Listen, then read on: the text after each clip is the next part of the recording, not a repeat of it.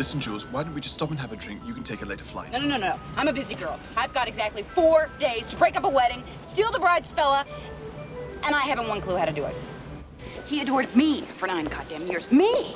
I can see why. Look, she has known him for what, like 5 seconds? Okay, plus she's got billions of dollars. Plus she's apparently perfect. Okay, so don't go feeling all sorry for Miss Preteen Illinois. I can't lose him, George. I'm gonna bring him back. You give your hand to me, and then you say hello. Really shouldn't take And I can hardly speak. My heart is beating so, and anyone can tell.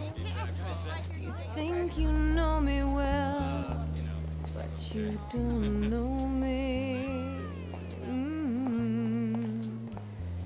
No, you don't know the one who dreams of you at night and longs to kiss your lips, longs to hold you tight. Oh, I am just a friend. That's all I ever.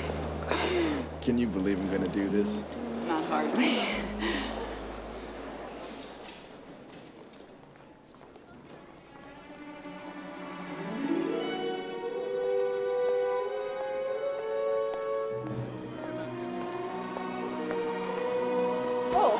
This just makes everything so perfect.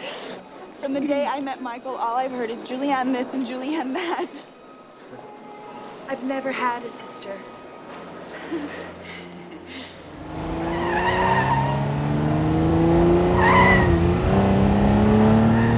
Right off, I have this monstrous favor to ask you. Excuse me? My best friend Angelique shattered her pelvis line dancing in Abilene over spring break.